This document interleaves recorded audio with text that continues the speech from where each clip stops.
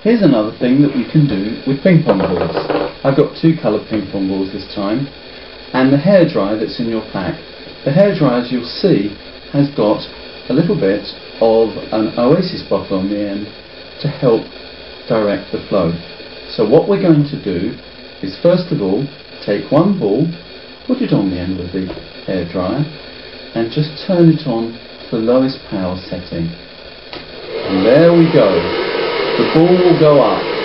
And also, you can move it to the side, to the left and to the right.